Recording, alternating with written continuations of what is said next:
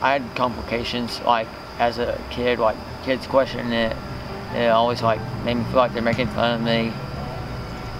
And then, like, when people started questioning it, it got to me, but I got used to it.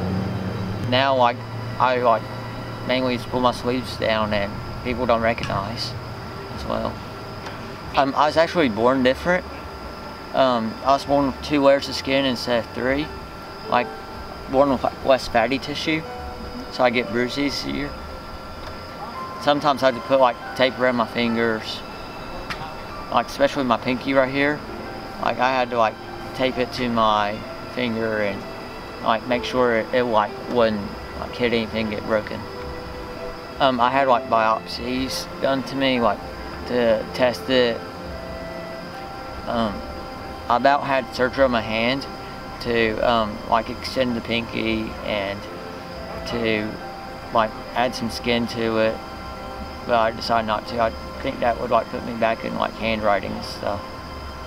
I'm Christian Mooney, and I am the school mascot, Beaker. I started out as a high school mascot. I wanted to continue my dream as becoming a mascot in college. So, cheer coach Mark Coleman pretty much recruited me. I sent a video to him of, like, what I do.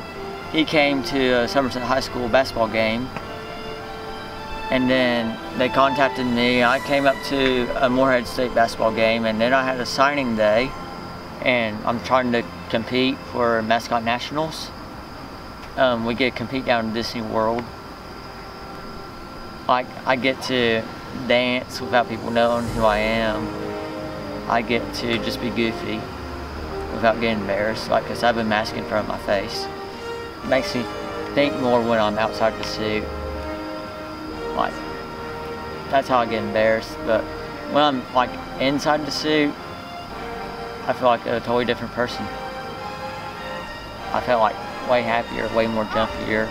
I feel like Beaker has helped me become a stronger person in heart, and I feel like it's, like, helped me become, like, a really unique person.